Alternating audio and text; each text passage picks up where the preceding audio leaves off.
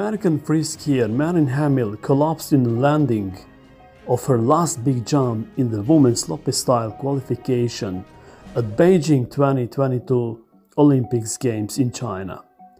Once again, welcome back to Olympics News Channel. Watch the accident took place in the second run, when Hamill had already guaranteed a final run in her Olympic debut in China.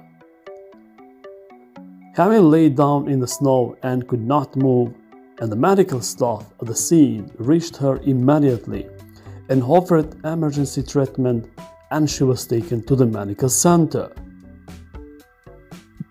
But it is still unclear how serious the injury is and if she can attend the Tuesday final.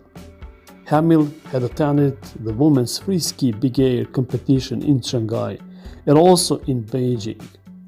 Team US Marin Hamill had to be stretched off, unfortunately, of the heel after scary crash in the qualifying round for women's slopestyle skiing at Beijing. Paramedics came out to attend Hamill for about 10 minutes before she can taken off. She could be seen holding her right leg, but the exact nature of her injury is still unclear. However, we hope that she got better soon and that everything will be okay. Thank you for watching.